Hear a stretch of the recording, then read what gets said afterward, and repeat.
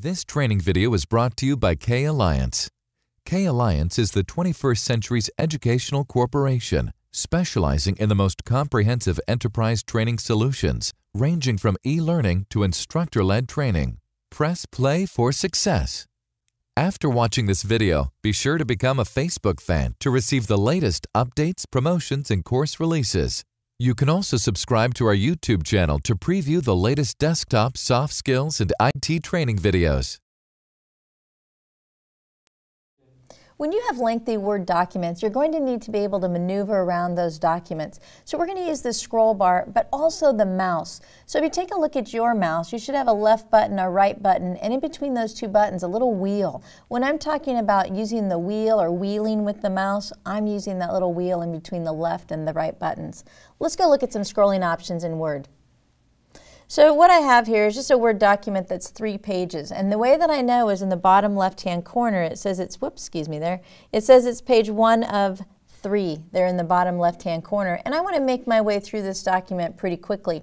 So I'm using my mouse and I'm using that wheel, and all I'm doing is pulling toward me with that wheel, and as you can see it's moving me through the as I'm pulling toward me. Now if I want to go back to the top, I just scroll back toward the top or roll my mouse back toward or away from me, and that'll allow me to quickly and easily scroll through this document. And I tend to use that feature more than I ever use my actual scroll bar. Another way that you can scroll using your mouse, locate my mouse, I'm just wiggling it around here, it's in the top right hand corner of my screen. Okay, so now that you've found my mouse, what I'm doing now is I'm clicking that wheel and I'm simply holding down. I'm not moving anywhere, I'm just pushing down, giving it a little pressure, and now you can see there's a scroll mouse as well. And watch what happens when I move. Now I'm physically dragging my mouse just a little bit down or back towards my body. And you'll notice that what happens is that it starts to scroll. And the further you are away from that planted, I don't know what to call that actually. I call it my mouse mover, but that's just a Sheri term. See how much faster it scrolls the further away you get? And let's go back up the other direction.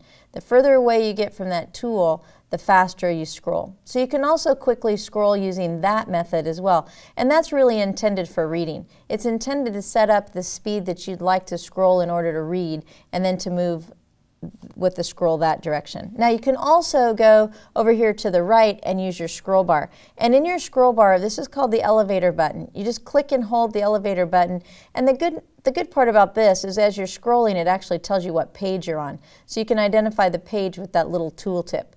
Or you can use the arrows. The up arrow on the scroll bar, for every time you click, it takes you up one line, or you can click and hold, and it will just drag you up, or excuse me, not drag, it'll scroll you up.